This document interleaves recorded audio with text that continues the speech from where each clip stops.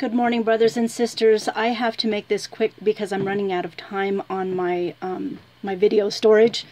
This is very important today. I am coming on to reveal a couple of things that the Lord gave to me in a couple of dreams that He granted me.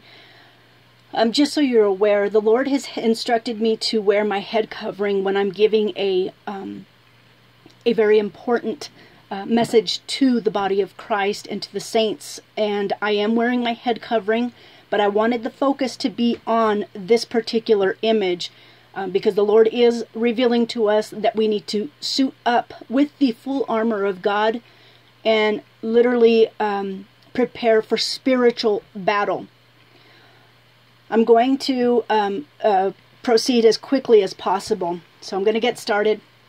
First, I want to start today with a plea to the body of Christ and to the saints.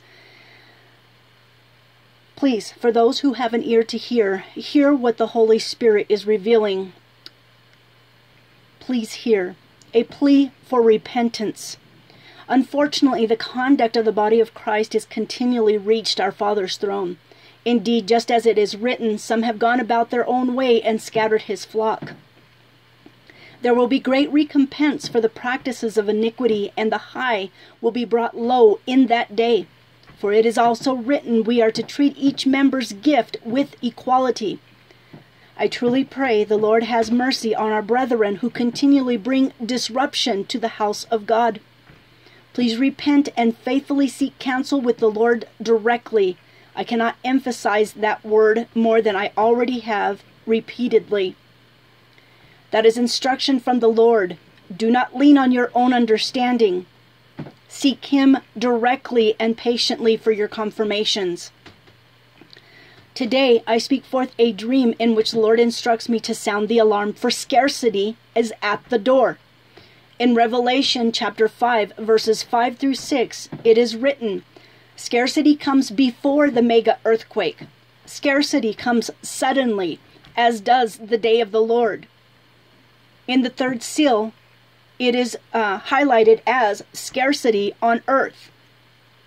When He opened the third seal, I heard the third living creature say, come and see. So I looked, and behold, a black horse, and he who sat on it had a pair of scales in his hand. And I heard a voice in the midst of the four living creatures saying, a quart of wheat for a denarius, and 3 quarts of barley for a denarius, and do not harm the oil and the wine. From this dream, the Lord wants me to convey an encouraging message to His children, all His children.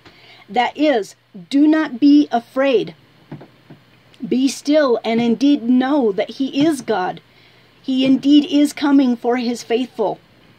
Put on the full armor of God now if you have not already. Put on the full armor of God now faithfully, as written in Ephesians chapter 6, verses 10 through 20.